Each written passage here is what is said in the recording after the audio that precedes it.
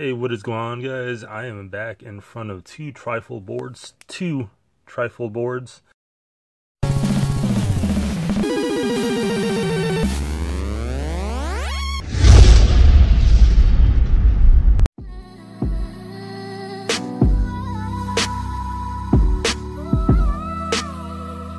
And what you see in front of you is a Artisan's edition of the original Eastman and Laird Teenage Mutant Ninja Turtles.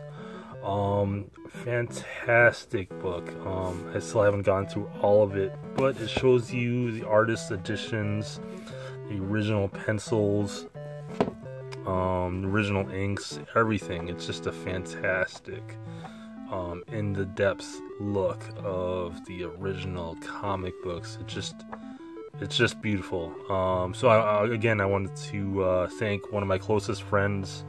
You could check out his Instagram. He is a fantastic artist, one of the most talented people I know. He is an artist, he is a musician, and he's also a wrestler. Check out his Instagram. I'll leave a link to his Instagram in the description box, but I'm going to put this in the background because I want you guys to, if you have a chance, check this out. It's on Amazon. I just received it today. It was a bit of a surprise, a very welcome surprise. It was just a fantastic gift from a very genuine person, awesome guy. So go check out his art on Instagram. It's fantastic. And then also check out his wrestling page. I'm not going to give up his name, his wrestling name, because it is a bit of a surprise. It's part of his gimmick, so I don't want to mess up his gimmick. So I also have, keeping with that theme, Tales of the TMNT. I'm going to put this guy in the background. I don't want him to get messed up. Right there. He's going to be our background guy. And so I have the 80s Bebop and Rocksteady. And there's a bit of story to this. So Retro Shredder and Krang have transported themselves to modern day New York. But before they can conquer the city, they need to find a trusty henchman. Dimensions collide when today's Bebop and Rocksteady sign up for the job and put on their retro counterparts. Classic villain look to take down the turtles. Really cool. I like the back of the box. It has really nice art. Gonna try to preserve the back of this card. What I've been doing is I've been collecting the cards as of late, and I think I'm gonna make some bookmarks. I don't know. I'm gonna do something with the art. Somebody has worked hard on that, as they worked hard on this. So I think that art needs to be maintained and preserved and kept and archived. Each person's collection is different, and that's the same for me. But we're gonna open this guy. Look at the graphic on the side.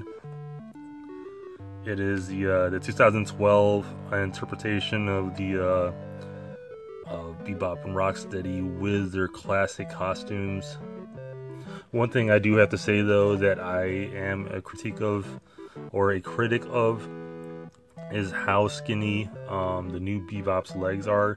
I'm not a fan of that. I do like a thicker, bulkier Bebop and Rocksteady. I'm not a fan of the skinnier version, but it's okay. I can understand,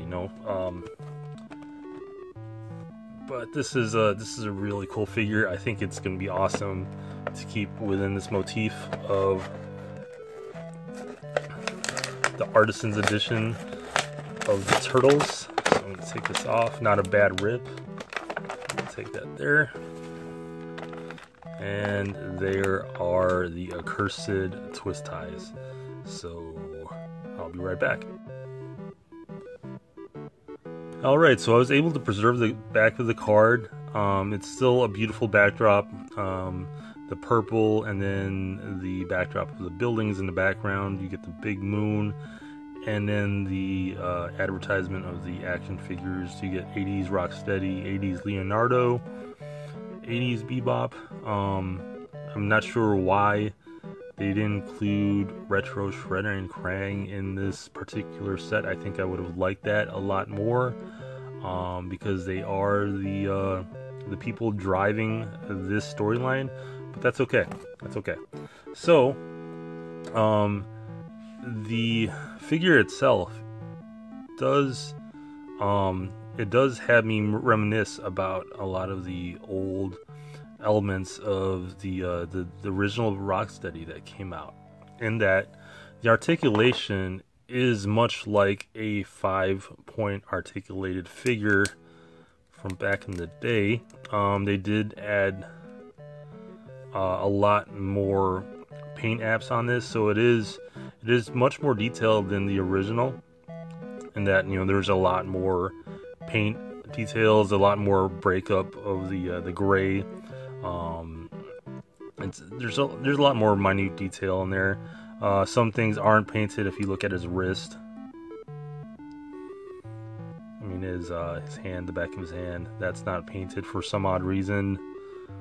This isn't painted either. And if you look at the little symbols on there, I guess what it's trying to imply is these accessories go into his hand.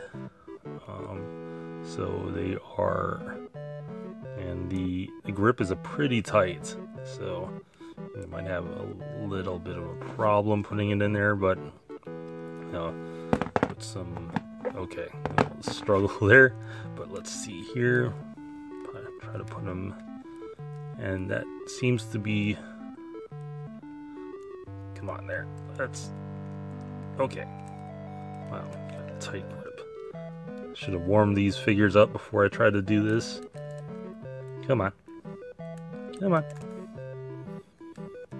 Okay. Alright. Alright, so I was trying to get his hammer into his hand. The problem with this is that his grip is so strong, and also the plastic is much stiffer than the weapon. So what the problem herein lies is that when you try to put in a weapon with softer plastic and it just moves around and it bends, it's not strong enough to force its way into that small grip. Unfortunately, it's just not going to work out, you know. And I almost broke the hammer twice. This I didn't have much of a problem installing, or not installing, but putting this in his hand, in that his grip is much wider than that of his left hand.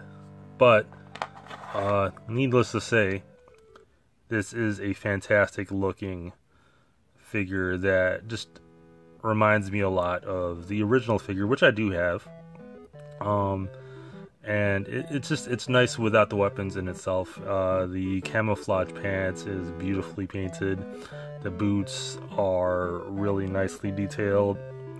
The ammo, I don't know what this is called.